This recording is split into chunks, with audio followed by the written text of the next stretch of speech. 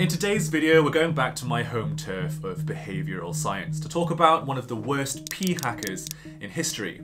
His name? Brian Wansink, a Cornell professor who was widely regarded as one of the world's leading experts in the science of eating. But as you'll see, his arrogance is going to get the better of him, and he ends up outing himself as an extreme P hacker. So this is a cautionary tale of how one of the world's leading food scientists ended up in the soup. My name is Brian Wansink, and I'm a professor of consumer behavior and nutritional science. I'm kind of a food psychologist, and I study why people do what they do when it comes to food. Brian Wansink stopped blogging in March 2017. 45 of Wansink's published articles are alleged to contain problems. Oh, you want to hear my favorite impression of you?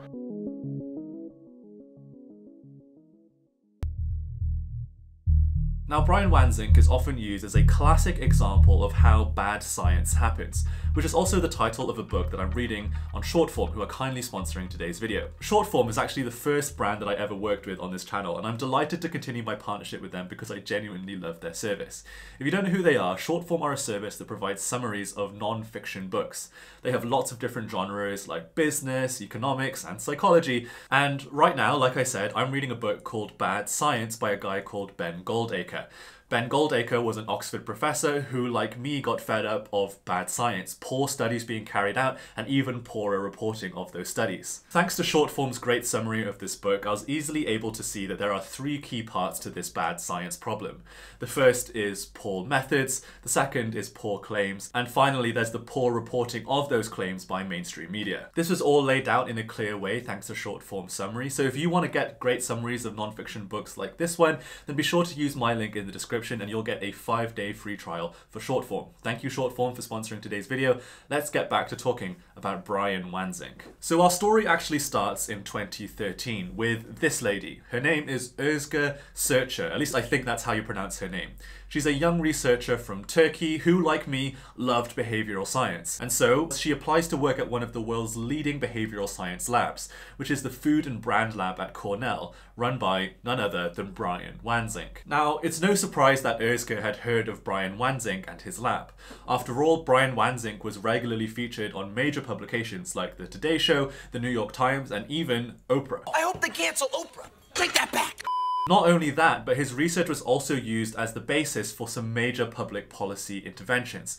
For example, the Smarter Lunchrooms initiative, which was started by the Obama administration with the intention of using behavioral science to nudge school children to make healthier choices. One of Brian Wansink's papers that was used as the basis for this program was one that showed that if you put Elmo stickers on apples, children are more likely to choose them over cookies when presented with that choice. But unfortunately, this program was based off flawed research, and to find out how it happened, we need to go back to the story of Özge. So Özge gets into Brian's lab, which I'm sure was a massive break for her. It'd be a massive break for any behavioral scientist, but especially as somebody from Turkey, where I know the opportunities to work in behavioral science are much fewer and further between. I'm sure this was a very exciting opportunity for her. But in the weeks leading up to her joining Brian's lab, she's given a very weird assignment from Brian. You see, the way that science is supposed to work is that we first come up with a hypothesis for what we want to test, and then we gather data to validate or disprove that hypothesis. But what Brian does with Özge is just simply hand her a dataset to analyze. Now, the dataset in question is very interesting, and it's interesting because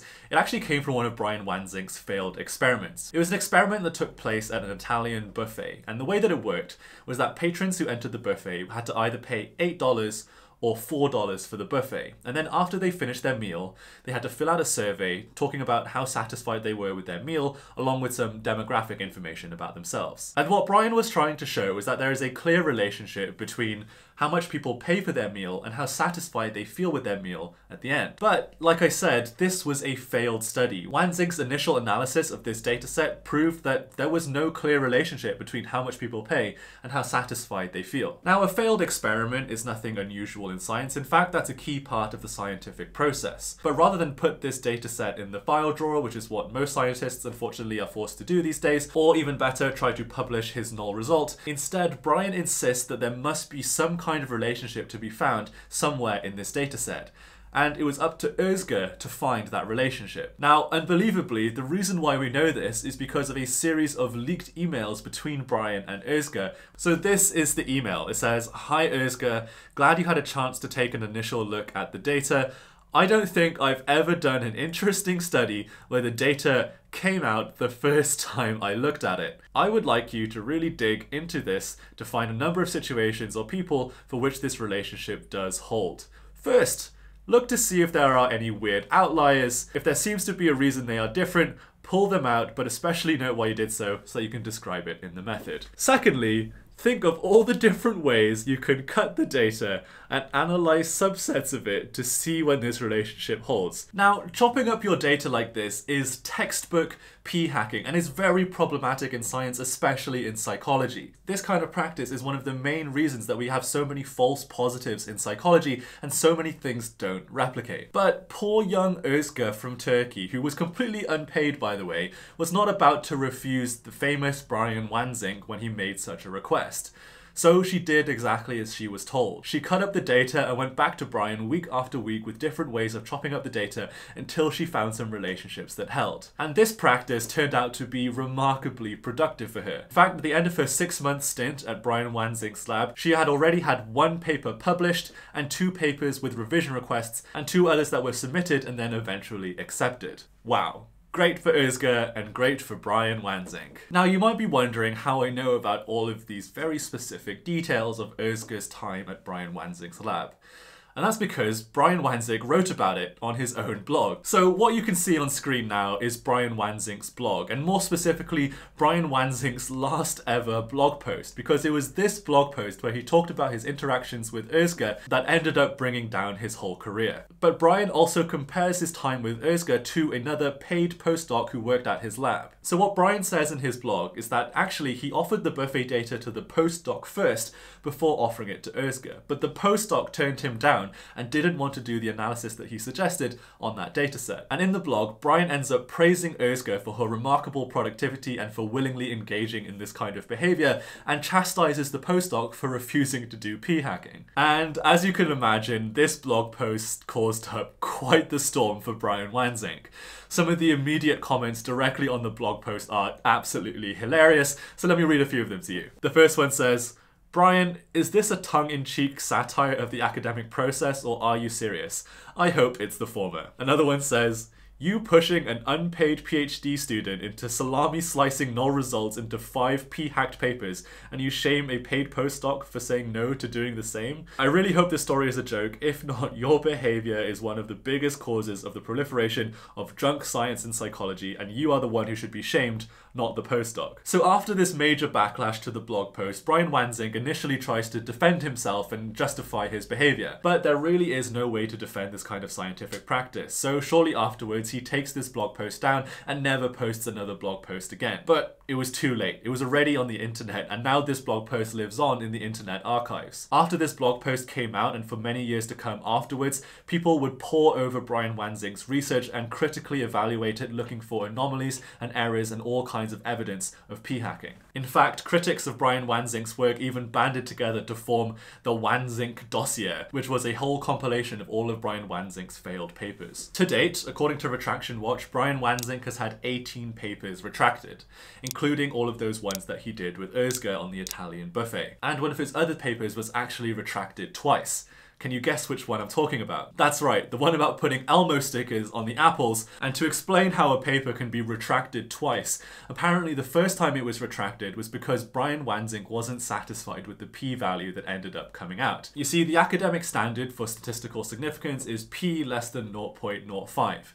To be honest, it's a bit of an arbitrary figure, but somehow that has become the industry standard for how we test for statistical significance. Now, Brian wasn't totally happy with this Elmo study because the p-value was 0.06, just shy of that magic 0.05 mark that everybody looks for. And so through another leaked email, we can see more evidence of Brian's p-hacking. Here's the email. It says, "Hi David, here's the Elmo study we are going to spin off and submit. I think we can start with," he names a couple of journals, and he'll give Sandra a list of other journals that he wants to submit to. But the really interesting part is the second paragraph where he says, "One sticking point is that although the stickers increase apple selection by 71%, for some reason this is a p-value of 0.06.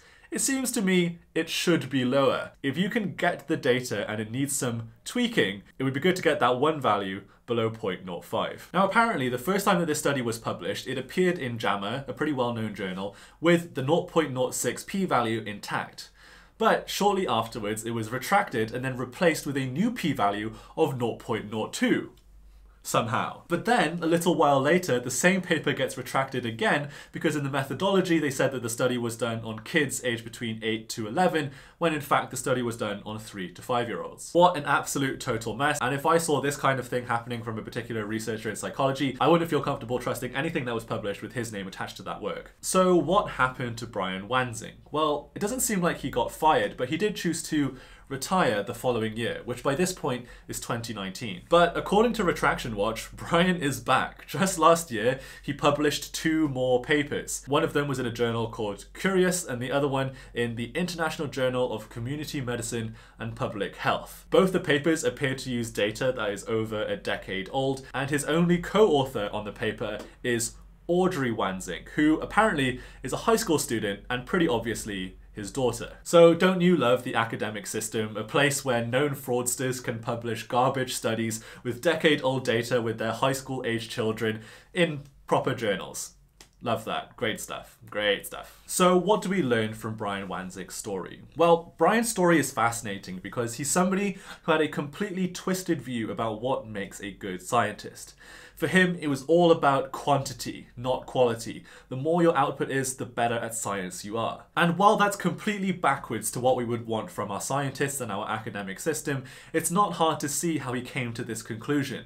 After all, he was rewarded handsomely for his output. His productivity was what made him so successful, and the only way to be that productive was to engage in dodgy practices like he did. And I know we're talking a lot about psychologists who have very poor practices, but if there's one idea from psychology that should hold true, it's the fact that people tend to repeat things that they're rewarded for. And Brian Wansink was rewarded again and again for p-hacking and having very high output, so it's not surprising that he deemed that to be what good science is. So my question is, how do we fix this system? That's the purpose of this channel now. We're not just here to expose poor academics, but we also want to do things to try and fix the system. Exposing is only one part of the puzzle. We need to find some solutions as well. So let me know in the comments below what you think needs to be done to the academic system to disincentivize this kind of behavior, and also let me know what you make of Brian Wansink's story in general. As per usual, I want to end this video just by saying a few notable thank yous. Firstly, to a journalist called Stephanie Lee, who comes from BuzzFeed of all places. Typically, BuzzFeed is not the institution I think of when I think of fantastic journalism, but Stephanie Lee turned out to be a fantastic investigative journalist into Brian Wansink's case, and I used her work and her research as my primary source for making this video. I also want to thank today's sponsor again, Shortform. Thank you for sponsoring today's video and for your continued support of my channel. Remember guys, you can use my link in the description for a 5-day free trial of Shortform. And finally, of course, I want to say thank you to you guys for your continued viewership and supporting my channel. I really appreciate all the enthusiasm we've had on the channel lately. Subscribe if you like this kind of video, because we're going to be exposing many more academics, but not only that, we're going to be talking about ways that we can actually fix academia. Okay, thank you guys so much for watching, and I'll see you next week. Bye bye.